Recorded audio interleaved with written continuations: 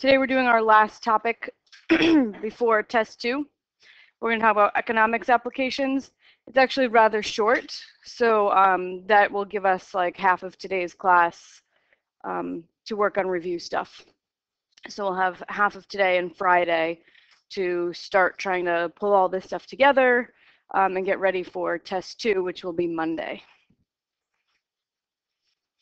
Okay, Big Tree McGee is negotiating his rookie contract with a professional basketball team, and they have agreed to a 3-year deal that's going to pay Big Tree a fixed amount at the end of each of 3 years, plus a signing bonus at the beginning of his first year.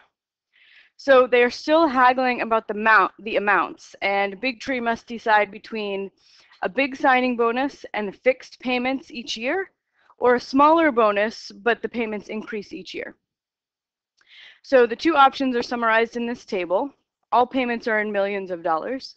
So he can either take a $6 million signing bonus and a $2 million a year salary, or he can take a $1 million signing bonus and have his salary go from 2 to 4 to 6 million over 3 years.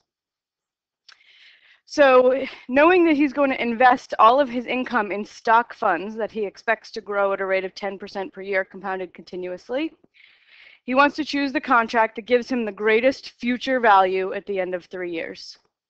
Okay, so he has the most amount of money earned plus interest over 3 years. So the last payment, signing bonus is at the beginning of the first year, and all of these payments happen at the end of the year. All right, so take a few minutes, see if you can figure out which option he should choose.